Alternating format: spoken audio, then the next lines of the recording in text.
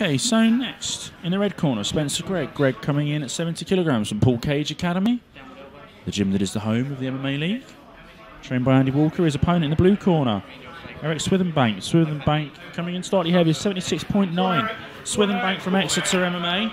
Swithenbank is in the black and white shorts with the black and white rash guard in the blue corner.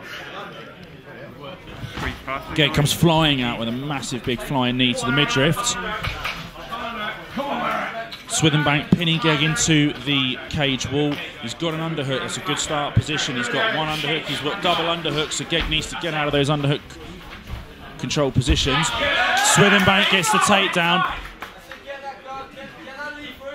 Gregg shrimps in very nicely, gets full guard position, so it's full class guard position. Losing the ability to talk today, apologies. Gregg has a full close guard position. Swithenbank posturing up from guard to strike. Spencer going straight on the offense for that right arm, sinking it in deep. Swithenbank defends very, very well. Pulls that right arm through, buries it deep. No access granted today for that arm bar, I'm afraid. So Spencer Gregg now looking for guillotine. Open guard control. So there we can see with the hip control, this is where a guillotine is very dangerous on the floor. So Gregg can pull the hips of Swithenbank down while sinking the arm through for the guillotine. Like I said earlier, cutting off the trachea, restricting the airflow. It's a really uncomfortable position to be in. And he taps very, very early on in the round. Very good win there for Spencer Gregg, but a fantastic start, an impressive display from Eric Swithenbank.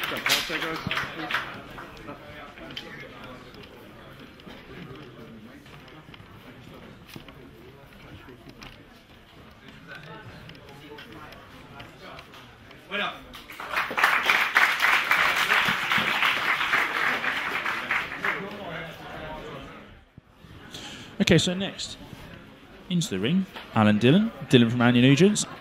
Dillon is an MMA League veteran. He's been with us since day one. We've seen him compete many a time. So Dillon in the blue corner with the black rash guard, black shorts, black shin guards, looking rather stealthy there. Today his opponent, Martin Timmis. Timmis in the white rash guard, yellow shinnies, yellow gloves, and the green tap-out shorts. No missing you in the ring today then, Timmis. Timmis from Paul Cage Academy. Both fighting at featherweight, both coming in just under the required 65.5 kilos.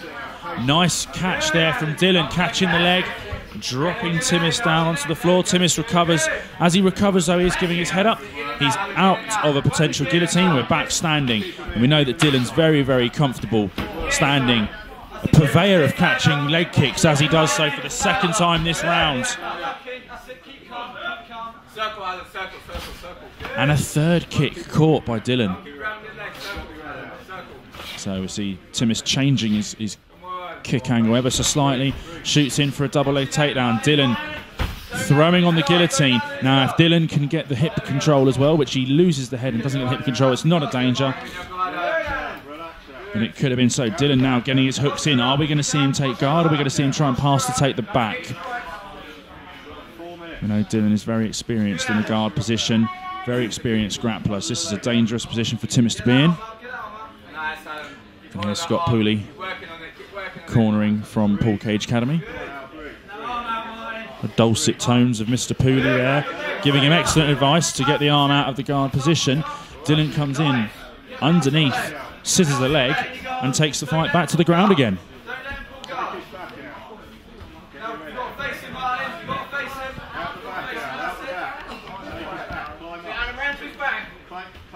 So Dillon has got a guard. He's off to the side. He needs to either claim guard or to get out of there and take rear choke position.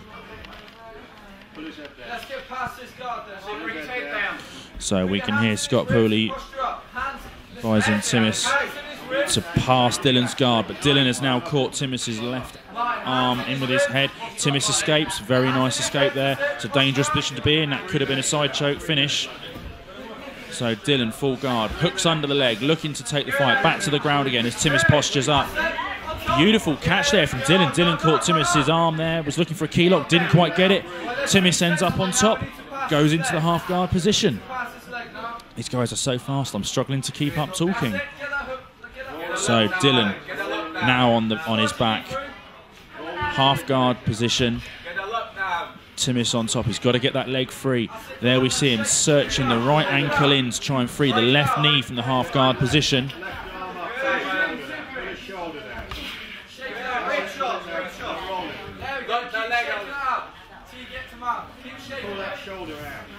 Timis firing the knees into the midriff to Dylan. Can't strike the head, but you can strike the body. Timis still looking to try and pass the guard. Dylan reclaims the full guard position and almost the reversal. So Dylan coming off to the side again. What is he going to go for? Is he looking to separate head and the arm? Is he looking to take the back? He's now switched to a triangle attempt or armbar. He's got both options here. Nice defence there from Timis. That's beautiful textbook stuff there. Throwing the arm behind Dylan's back. With the arm protected, you cannot get guillotined. You can get armbarred though. Beautiful pass from Timis. This is turning out to be an absolutely cracking featherweight bout. Plenty of submission attempts, and that's what we need to see, because the rules, you score maximum points with 3 points for a submission win or a stoppage win. You score 1 point for a draw. If you lose, you score nothing. So the maximum points available in any given round are 6.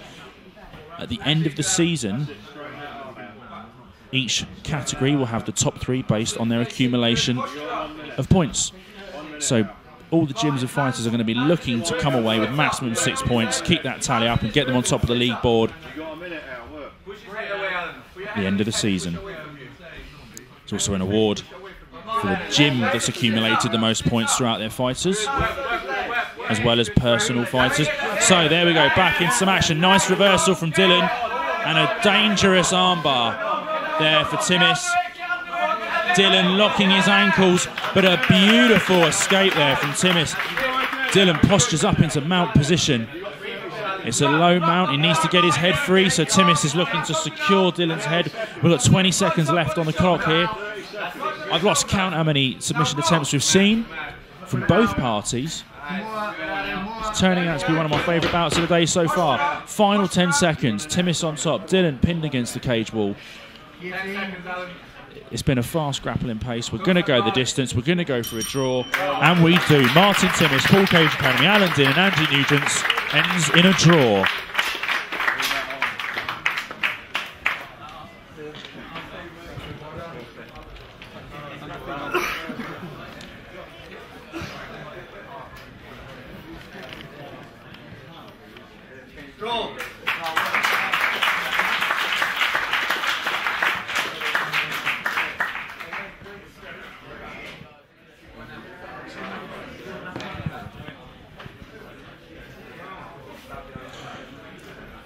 Okay, so next we are moving up into the lightweight category.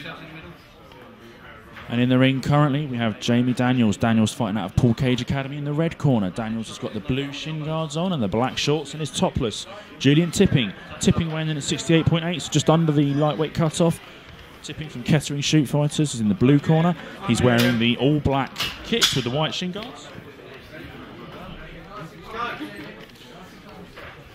So Jamie Daniels training at Paul Cage Academy, credited to a few fights in the MMA League. Opening up with a nice kick, but Tipping straight in for the takedown. Buried low, looking to control the hips, gets the double leg scoop against the cage wall, so Daniels is now on his back. He's got a closed guard position, as Tipping defending his arms very well, keeping everything nice and tight, so not giving Daniels anything. Can hear Scott Pooley cornering Jamie Daniels, advising him to go for a high guard. And there it is. There's the attempt there, triangle attempt from Daniels early on. Tipping passes beautifully, straight into side control. So Tipping has given away an underhook. Daniels has got a nice right underhook, gets the reversal there. So again, fantastic technical stuff we're seeing here on the early stages of this bout. Only 1 minute in. So Daniels on top. Having a brief equipment check there. Daniels' gloves just coming loose. We're back in the action. Daniels in half guard, so Tipping doesn't quite have the lockdown position for half guard. And there we see Daniels through, but some brilliant jiu-jitsu there from Tipping, using Daniels' balance to pull out. Daniels locks on a triangle. Tipping with a very gentlemanly slam there. Just pops his head out. And again, fantastic fast pace. This is really good level stuff we're seeing here for the Amateur MMA League. Now there we can see Tipping looking to lock the shoulders. Got to be careful, he can't crank the neck there. So I think he gave up on that move, rather gentlemanly. Then get pulled up for a neck crank. Daniels in mount position, so if this was pro rules, this would be devastating for Julian Tipping, because he would be getting pounded relentlessly with some ground and pound. It's not professional rules. We are no headshots. And so Daniels is going to have to work for a submission. And we can see Tipping now walking around the cage wall, using it for leverage to escape. Does it very effectively. Pushes Daniels right across the cage and back to standing as we approach the halfway mark. So head control from Tipping as he's going to push Daniels back into the cage wall.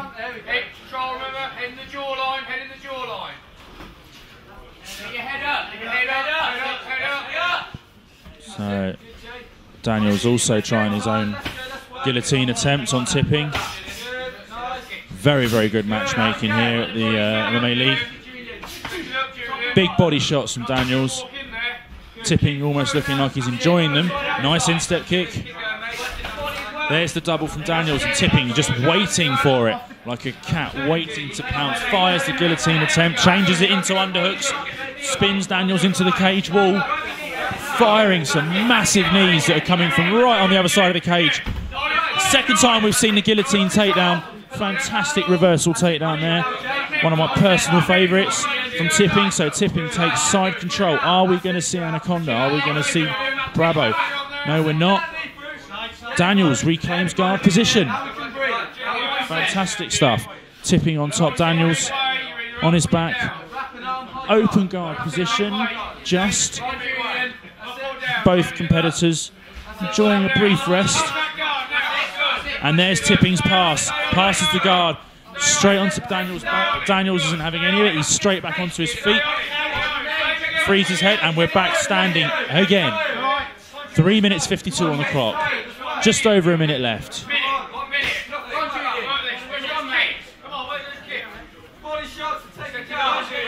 So we can see Daniels going in, couple of body shots, big takedown. Almost broke the cage there as Tipping steps off and uses Daniels' momentum to throw him into the cage wall. Tipping on top. It's a very loose mount. Is Daniels going to escape the mount position? Daniels managing to get his hips through, securing Tipping's head in the process, and he's back standing. Clinching into the cage wall. Daniels fires one knee into the midriff, two knees into the midriff, switches into a guillotine attempt. Tipping looking for Daniels' leg. Daniels is happy to sit down and work that guillotine. It's not going to be enough to finish as we enter the last 10 seconds of the round. And indeed the fight. Tipping throwing some token shots down. It's not going to get a finish at this point. We're going to go to a draw. It's going to be 1 point apiece. Last-ditched effort from Tipping for a scarf hold submission. Not going to happen. Fantastic technical bout at lightweight. Julian Tipping, Jamie Daniels ends in a draw.